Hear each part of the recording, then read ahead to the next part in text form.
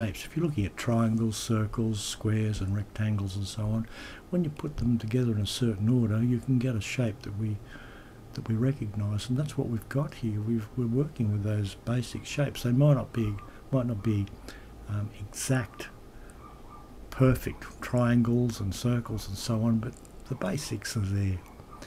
And if you keep that in mind, most artists work this way to get their framework down, because that's all a composition is a framework, like building a house. It's a foundation for us to structure the rest of the work on.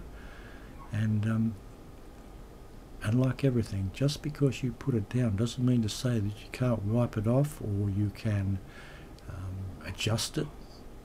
It's just a beginning. It's a structure that can be moved about, and to help us achieve our aims. So you're not locked into anything. Always remember that. And that's why I keep everything loose and sketchy. I don't like a tight structure to start with, because it takes away that that free and loose style that looks wonderful in paintings. It's a relaxed style.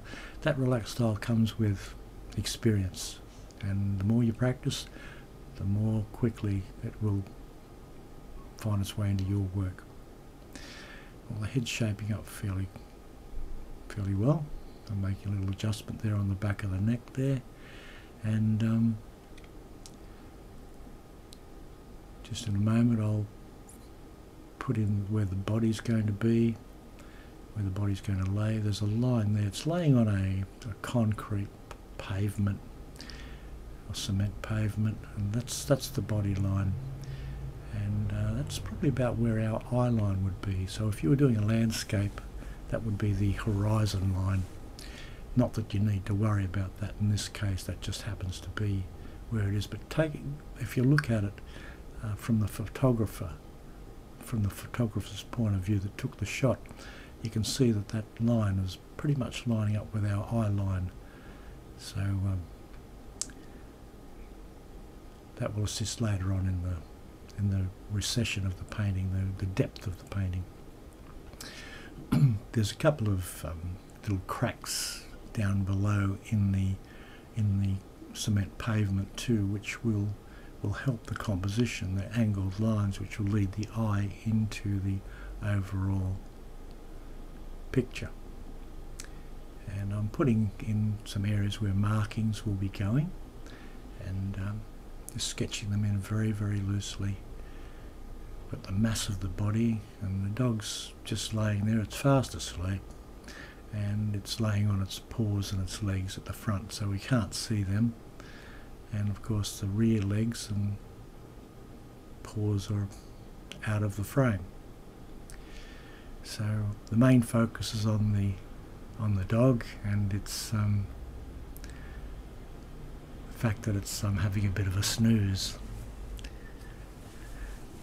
I'm working on some of the angles. I'm thinking it's a good idea to think your way around a painting and always look at it and stop every now and again and consider things. Now I've changed brushes. I've got the large flat bristle. It's a number 12, and the paint I'm putting on now is burnt umber, which is a brown. It's a dark brown, and this colour varies from with different manufacturers, different makers.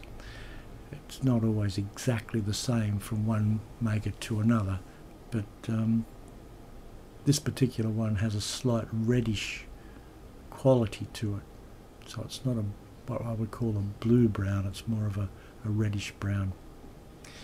And I'll fill in a lot of the shape area, and I have to constantly be aware of the fact that the direction the light's coming from, because if I fill the whole shape in just with one flat colour, I'll lose form, I'll lose my shape. So I have to be aware of the direction of the light, so there will be light sides and dark sides, shadows, And that's a good idea to keep in mind when you're first starting the painting, that have it in the back of your mind, a point of direction where the light's coming from. And paint according to that. I like to get my darks in fairly early, and they say that if you get the darks in, the shadows in, the lights will take care of themselves. That's partly true, of course. You still have to paint in highlights. And but painting and drawing is more about form, the understanding of dark and light, than it is about colour. A lot of people say to me, you know, how can I mix colours? How can I learn about colour?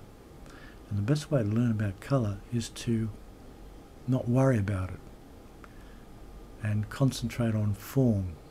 In other words, dark and light, and work more in monochrome to begin with, which is just working with a single colour and maybe another light colour, and gradually, by mixing a few colours here and there, you'll start to understand colour and how it works, because you've got to remember that there are only 3 primary colours: blue, yellow and red.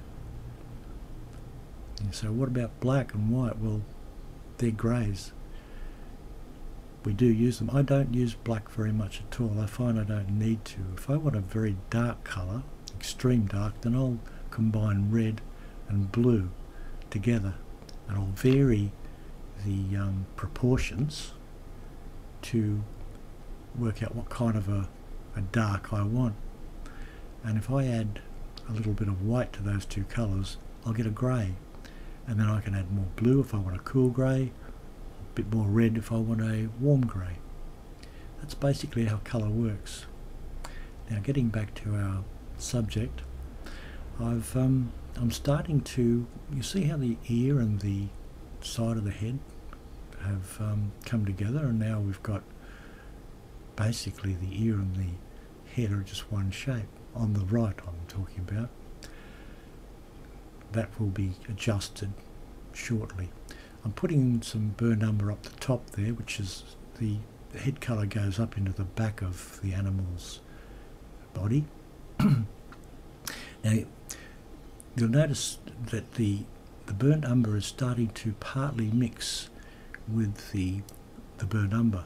The brown and the yellow are coming together, and because they're very similar in, they're very compatible. It's probably a better way to describe it.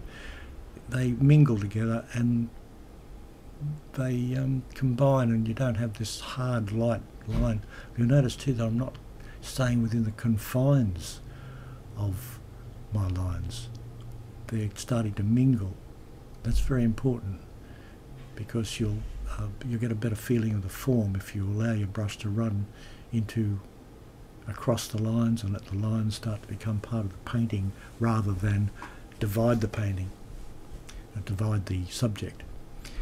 I'm looking at the eye sockets now, and I'll bring in some dark a little later shortly, and I'm just widening the bridge, or the area between the nose, the eyes, and the body, the head's starting to establish itself. Bring in a little bit more heavier colour, stronger colour, a little bit more rich, and when I brush, I use my brush strokes to follow the form. That way I'll have a feeling or an understanding of the shape. So in other words, if there's a curve along a cheek, I allow my brush strokes to follow that curve, and or across a forehead or something like that. Now I've added some ultramarine blue here, and I haven't cleaned the brush.